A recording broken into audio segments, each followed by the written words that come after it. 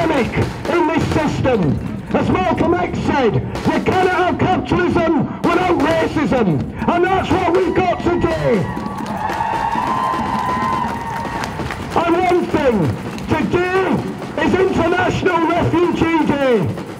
It's a day when we should remember the people around the world who've been driven from their homes by war, by famine, by poverty, by oppression.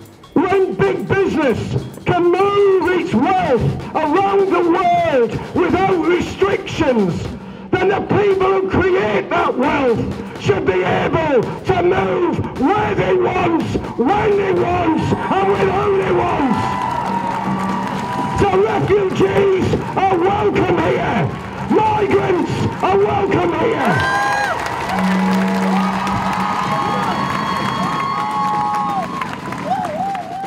We are told we should be quiet because racism don't exist. Really? Why are we dying every single bloody day? Every day we are dying. Every single day. I have a 10-year-old son and a 16-year-old daughter. And for my daughter, as a black woman, and this is the honest truth, as black women, we are at the bottom of the bottom. So I have to tell my daughter that you have to work 10 times, 30 times harder to be heard, for your voice to be heard. For my son, I mean, he's 10, and right now my fears are, when will he be stopped by the police when he's told you are nothing? When will he be another statistic?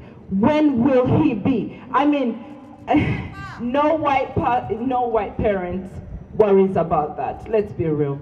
None of them. But we as black parents, we have to worry about that.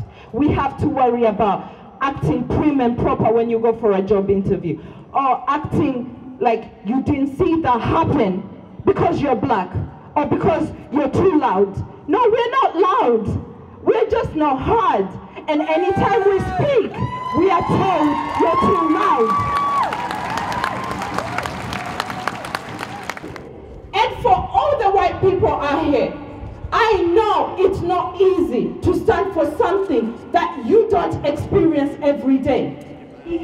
I mean, I'm sorry, I'm literally just going, this thing is stressful. It is stressful. It's stressful every single day, seeing another black man dying, seeing another parent crying, seeing another parent asking for their sons. How many black boys, how many black people are sitting in a prison cell who have done nothing, but the system has said, no, you're black, so all you are is a number.